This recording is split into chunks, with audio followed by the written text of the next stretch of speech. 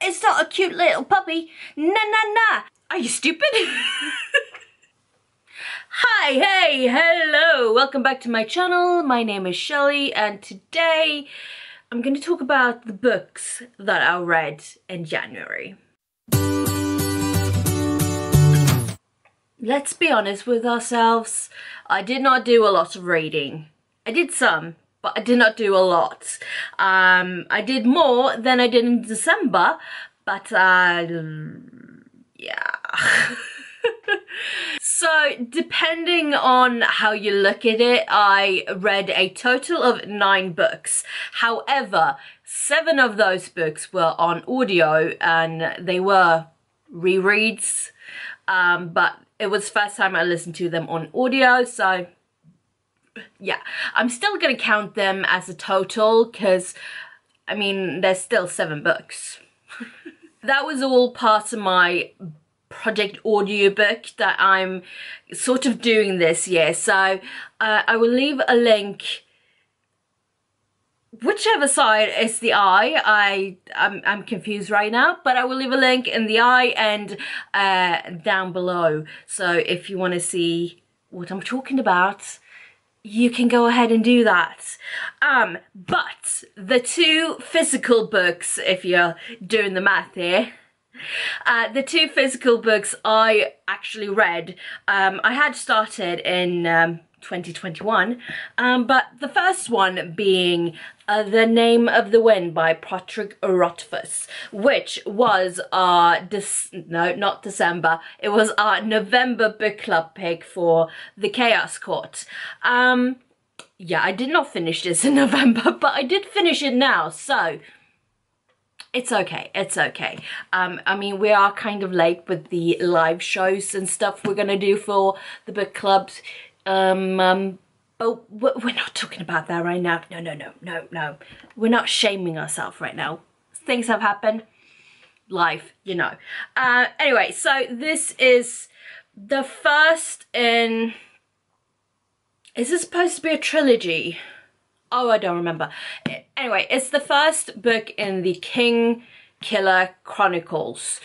Basically, it's a story within a story. A story within the book, because most of the book we are like in present time. They are sitting down and the main character is telling his life story. Moving on from this book, I'm very curious to see how the boy we hear about, because he's telling the story from his childhood up. So I'm curious to see how the boy we're hearing about in his story is gonna become the man that's telling the story. But I guess we're gonna have to wait a while because, yeah, like the 3rd book is not out yet and it's been like, what, 11 years? Yeah. So because this is a story within a story, it's kind of slow. It's a slow read, but it's like, you know when you put like food to simmer on the stove? It's kind of what this book feels like, or felt like to me. It's like that slow simmering pot of something, and you just know something very good is about to happen. A lot of stuff happens in this book. I mean, it is a chunky book, but yeah. He needs to like finish up this damn series because yeah, I feel like it's gonna be a good one, and somehow we're just gonna be disappointed with the last book because it's gonna feel like it's gonna be like so hyped up in a way. Not like hyped up books are on BookTube and Bookstagram and stuff, but because we're waiting so long for this last book, I feel like we're just gonna be disappointed at this time. But we shall see when that comes. I do highly recommend this book. I will talk more about it when we actually do our live show, so I don't really want to, I don't want to say too much now, but I do want to kind of wrap it up. I do highly recommend this book though, so yeah. The next physical book that I actually finished in January was our December book club pick of the month. Yeah. And it was Jurassic Park by Michael Crichton. Crichton? I should know this by now. I do keep saying different names, but yeah, who cares? Jurassic Park. I mean, if you haven't heard or seen the dinosaur movies by now, where have you been? There are like a million of them by now. There are even like a spin-off Jurassic World spin-off things. Yeah, what am I even talking about anymore? So, this one is what the first movie is based off of. So we have all those same characters, plus a few added characters, I guess. It's been a while since I've seen the movie, and I didn't want to watch the movie until I read this book.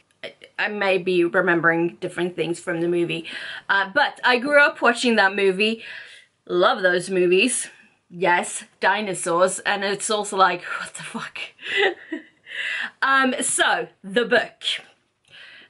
Since there is a movie of it, and I have seen the movie like 500 million times before I actually read the book, I will be comparing the book to the movie. And I'm pretty sure most people have seen the movies, or at least heard of them in some sort of way, shape or form. So, the book. The book and the movie, they have the same characters. They are slightly different in very many different ways.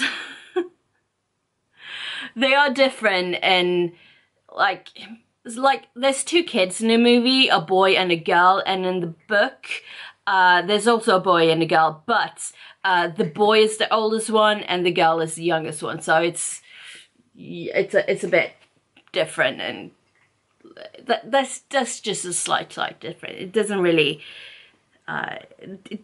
make much difference as far as the story goes. I will say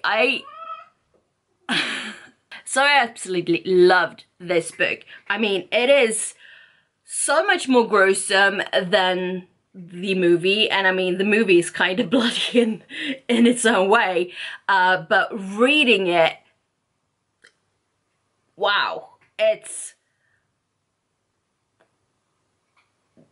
yeah, you get a whole different picture in your head while you're reading a book than you're, you know, when you're watching the movie. It's so good. It's so good. I mean, it is horrific, but then again, we know that the story of Jurassic Park is that these crazy humans have decided to clone dinosaurs and, you know, make them come alive again. That's basically the gist of Jurassic Park. And are you stupid? You don't do that. I mean, who in their right minds decide that you're gonna create these ginormous killing machines, really? Because it's not like they're tiny creatures. It's not like there's, it's not a little dog or something. I mean, a dog can be quite vicious as well, but it's not a cute little puppy. Nah. It's like several feet bigger than you, wider than you. It's gonna eat you. The thing's mouth is bigger than you are. Who would not think that these creatures might kill you if you create them? Why would you want a zoo of dinosaurs? I mean, dinosaurs are wicked cool, but never in a million years would I decide, even if I had the means and all that, to, you know, create dinosaurs for fun, for entertainment? Yes, I would like to see dinosaurs, but I would also not like to see dinosaurs, because I am 100% sure that they would kill me. And I don't want to die. But yeah. So there's a lot of things that I could say that's like wrong with the whole fact of Jurassic World. However, for entertainment purposes, yes, this is great. I do highly recommend this book as well if you like dinosaurs and you like a bit of gore and shit. Read this book. If you like the movie, definitely read this book. Yes, so happy we decided to read this book. So yeah, I don't want to go on a tangent, but I kind of did anyway. So a bit of a slow start to 2022. We are okay with this, however, because I was so busy with Bookmas and stuff in December and, you know, life stuff that I didn't really have time to read. I've read very little. I read like a couple of pages here and there. That's basically it. And that's not enough for a reader that wants to read like all the time. However, I've caught up. I've read November's pick, I've read December's pick. Now I just need to read January's pick, which I will do in February. Yeah, we're not behind or anything. I mean, Val and Katie, who I host the book club with, they're behind too, so I mean, we're good. Yes, so hopefully we will do the live shows for these books soon. It's just been a bit of a mess, life, you know. We've all been sick in different ways at different times, and we kind of want to do them together, so you know.